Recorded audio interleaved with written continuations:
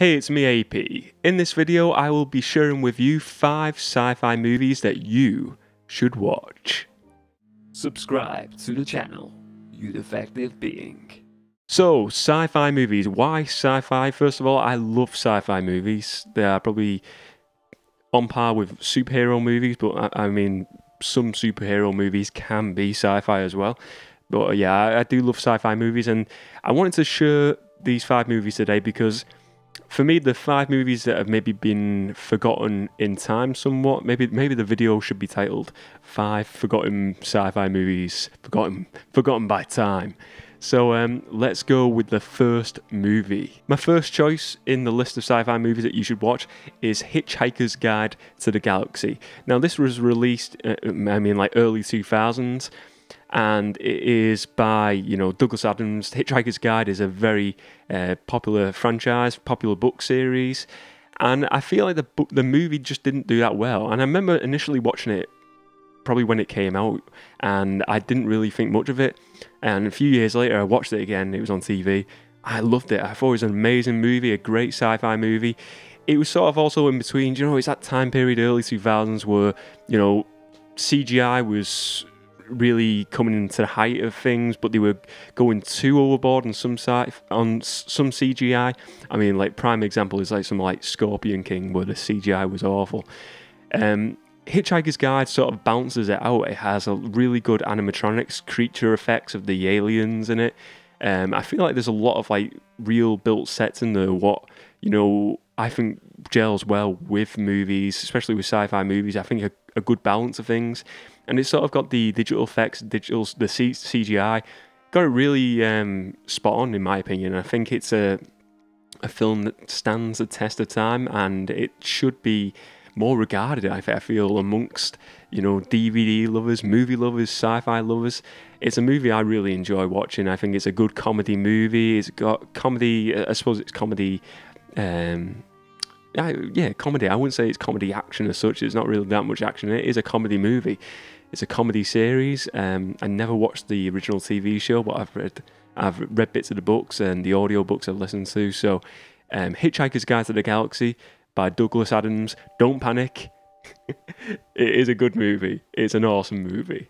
So let's go into movie number 2, The Time Machine, the H.G. Wells book, and The Time Machine. I love this movie. It is a class movie. Again, it's a movie that is really, I feel like it's not really spoken about that much. I feel there's that many sci-fi movies. There's a lot of movies out nowadays. It's common cause. Unless the movie is something like Avengers, it will get lost in time. But The Time Machine is such a cool movie. It's got Guy Pearce in, it's got Jeremy Irons in, and Samantha Mumba as well, the pop star turned actor or turned actress, or actress turned pop star. I'm not sure which way it goes around, but there's tons of versions of The Time Machine.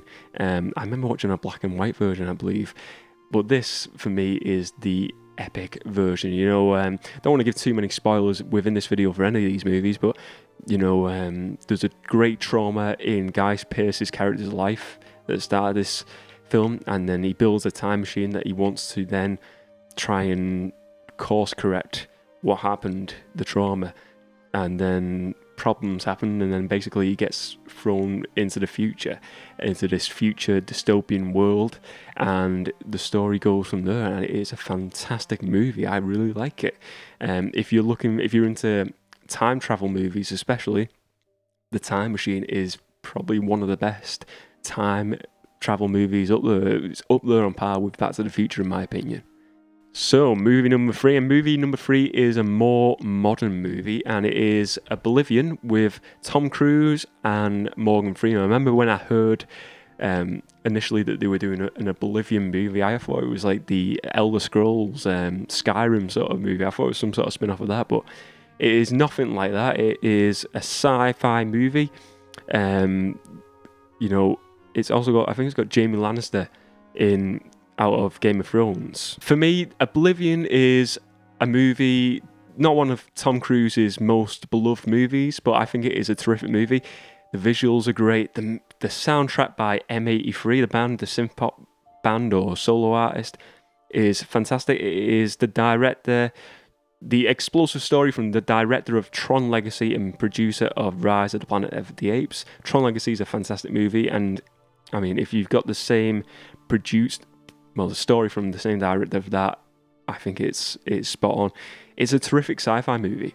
It's as I say, it's Tom Cruise. I think everyone thinks of Tom Cruise as the action star. He's mainly for, the Mission Impossibles. He's done some really great sci-fi movies. The one where it is the time loop one that is fantastic. I can't remember. It had like 2 different names, one in UK and one in the rest of the world. But Oblivion is a fantastic movie, all about exploring about, clones, things like that. Again, I don't want to give too much away, but if you're into Tom Cruise movies, if you're into Tom Cruise sci-fi movies, if you've not seen it, Oblivion is definitely something you should watch.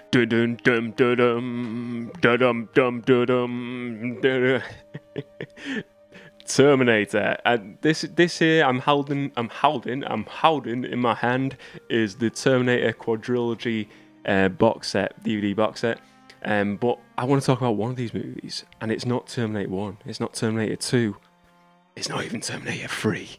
It's Terminator 4 Salvation. Terminator Salvation with Christian Bale. Terminator Salvation, I don't get the hate for this movie. I think it is a great movie.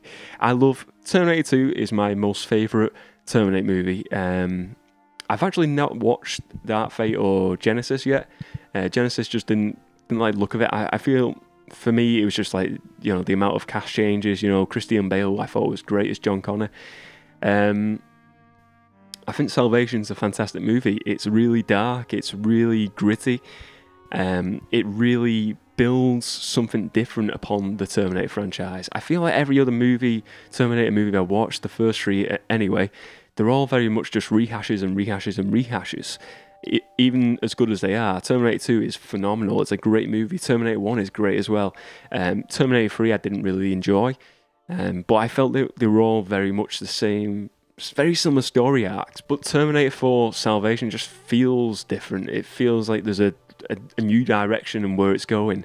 And it's when I watch it and when I hear and read reviews about it and just the general critical response from people don't seem to like it. And I don't get it. I think Christian Bale is fantastic. This was created probably around the height of Christian Bale, when the Dark Knight series was at its height, and I think it is a good movie. So if you like Terminator movies and you've not seen Salvation, definitely watch it. If you like sci-fi movies and you've not watched Terminator Salvation, most definitely watch it, because it is a fantastic watch.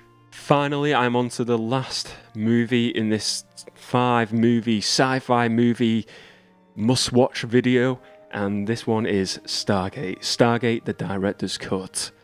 I've never seen the normal cut, but the director's cut is a great movie. This is the movie that started the Stargate franchise. This movie should have been what the TV show should have been. This movie should have spawned sequels upon sequels with this cast.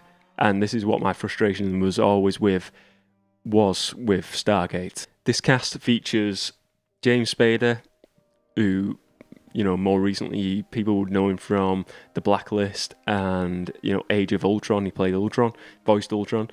Kurt Russell as well. Obviously, Kurt Russell has been in everything. He's been in the Marvel movies recently with the Guardians of the Galaxy 2. This is where, this direction of this movie is great. Stargate, they find the Stargate and then they go into this new world, and then so starts the movie. It's a great movie, great cast. I enjoy the story. I just wish they had done more movies with James Spader and Kurt Russell and the rest of that cast. Not to say the TV casts were bad actors or anything like that, or bad actresses or whatever. I just think it was so perfect. It had a great, and I realise it's probably a case they wanted to make a TV show version of Stargate, and they probably just couldn't get Kurt Russell to sign on for the TV show, and I imagine that was just simply it. And it's disappointing, but it's the way it goes. But Stargate, if you've never watched this, maybe if you've you've watched the TV show, you didn't like the TV show, definitely watch Stargate the movie, because this is a phenomenal movie. So that's it. That's my 5 movies, sci-fi movies that you should watch. Let me know below any ideas and any suggestions you have for me personally. I'm always looking out for new sci-fi movies. I love sci-fi movies, as I said. And, you know, any suggestions are much appreciated. Remember to subscribe to the channel and click on notifications. And thank you very much for watching.